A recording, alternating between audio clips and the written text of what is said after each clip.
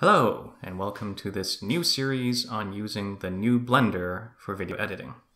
As you may know, I've got a long-running series on doing video editing for Blender version 2.79, but when Blender Foundation released 2.8 in 2019, they changed a lot of things, including a massive revamp to the user interface. So the idea behind this new series is that it'll be an add-on to what I've already presented for my 2.79 series. In those videos, I take a long time to explain in detail how you can do certain things. And then my goal here is that you can watch those videos, and then when there are things that are different enough in the new version of Blender, then you can come to these videos and see exactly how things differ and apply them here to the new versions of Blender. Okay, so with that said, let's get started. In this video, we're going to talk about general user interface differences, starting with the very first screen you see when you open Blender for the first time. So as you can see here, I just downloaded this version. It's 2.90.1. And you're presented with this quick setup where you can choose language, shortcuts, and what you want to use, which mouse button you want to use when you do selections. Now, shortcuts, the default is Blender, and the other options are Blender 2.7x. So clicking on that, then you would get the usual things like pressing Alt-A to toggle playback on and off. Shortcut in the new Blender is just the spacebar. So that's a good option to pick. Now, as for what you select with, if you're used to Blender 2.79, feel free to go with the right selection, and then everything else will work the same. I'm going to do that, but for now, I'm going to choose left, just so I can show you how you can switch that around if you initially chose left, but then you want to go back to right. And then here's that spacebar option. So by default, spacebar will be for play. And then there's the theme, which Blender Dark works fine for me, so I'll just hit next. And at this point, once you've gone through that first screen, and that window won't show up again the next time you run. This is the screen you'll see going forward when you open up Blender. And it's pretty handy because right down here, it gives you the option for creating a new file, and then you can choose what kind of project you're working on. In our case, we're doing video editing, so we just click video editing, and right away it takes us to, well, maybe I need to double click. No, there we go. Just took a little bit of time. It takes us to the screen layout for video editing, and this is what we're presented with. It is quite different from the 2.79, but in general, you can still kind of feel your way around this. Like right here, we have the sequencer right here. And now, because I chose left mouse as the selection, that means in order to try to move the time cursor, which is now a blue instead of a green line, I have two options. I can either left click on here and then drag it around to move that line around, or I can hold down on the shift key and then click with my right mouse button, and that lets me jump around too, or scrub. But I decided after like half an hour, not even half an hour, of using left mouse button that I didn't like it. So right now I'm going to show you how to change it back to right mouse button for selection. You go to the edit menu and down to preferences. And then from here, we will go to this option here, key map. And then here it is. Here's the option right here. So right now it's on left. I'm just going to click right, and that's it. And then now I can close that. And now when I click with my left mouse button, then that lets me move around on the timeline. Okay, so now let's talk about in general what's different. Starting with the screen layout selection. So before, our screen layouts were around in this area, and they still are. So you can see we've only got two options right now. It starts with the default video editing, and then you can left click to choose rendering.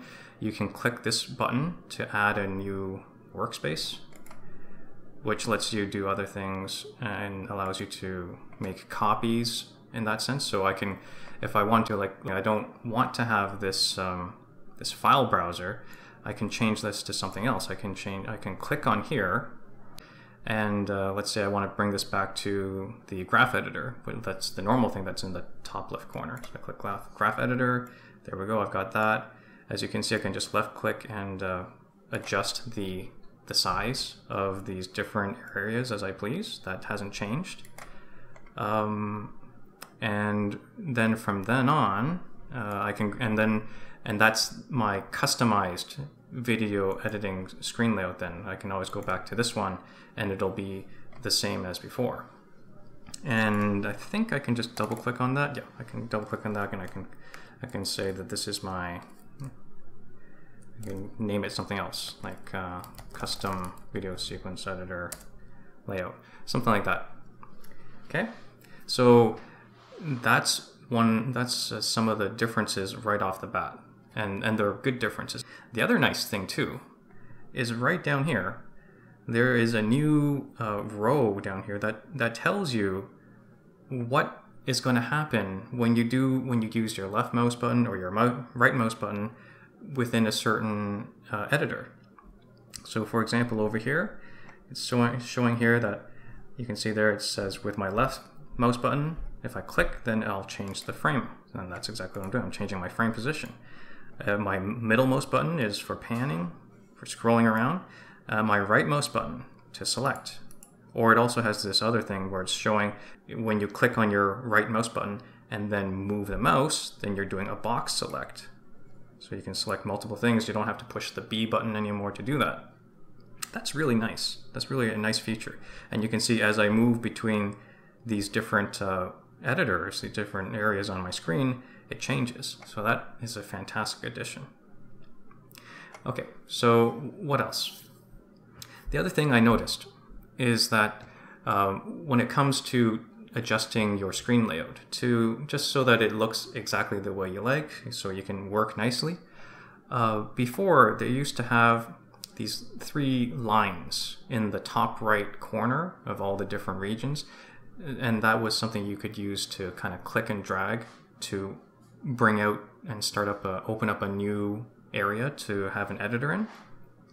That feature still exists, but it's hard to see. In fact, like right over here, if you go, as you can see, my mouse cursor has now changed to this crosshair.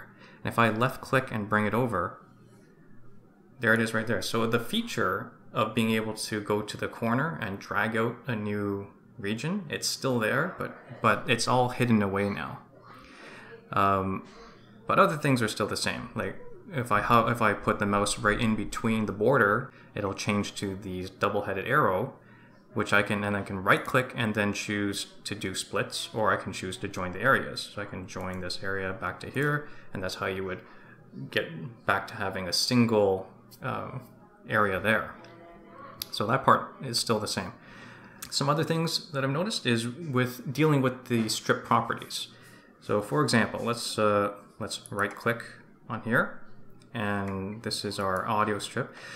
And I can tell it's the audio strip because now they have the icon to indicate what kind of strip you're looking at is much easier to understand. And so the icon for the strip is right here, and you can see that by the note symbols, that's sound. And if I click to select the video, and then you can see the typical video icon. Now within that, let me raise this up so we can see this a little more easily. Some things that are different here is that the way that they present these different options and properties has changed. So in 2.79, for image offset and image crop, there wasn't this little button to expand out. As soon as you clicked the option to enable image offset, then right away it would show you the X and Y offset fields so that you can make those changes. But in this new version, you have to open it up by clicking on that little arrow so it expands out, and then you can make your adjustments in here. And that part still works the same as usual. So for example, what I can do is I can type in a value, like I can say 50, and that'll shift it over, or I can left click and then drag the mouse back and forth. So that part hasn't changed, but the fact that you have to click this to even see it, that's definitely new. And some of the other properties are like that too, where they've kind of shifted things around. So, but once you get used to it, then it's fine. So far, I have seen that everything I was expecting to find in Blender is there, just the way to get to it is a bit different. Okay, so that's it for this video. So in the next few videos, I'll be showing how to do some things like creating the borders and especially rendering out, so saving, exporting your work as a video file. That'll be a new video on its own, coming out soon. Okay, so thanks, I hope you liked that. If you did, please do give it a like and subscribe so you can get notified when the next video comes up. Bye now.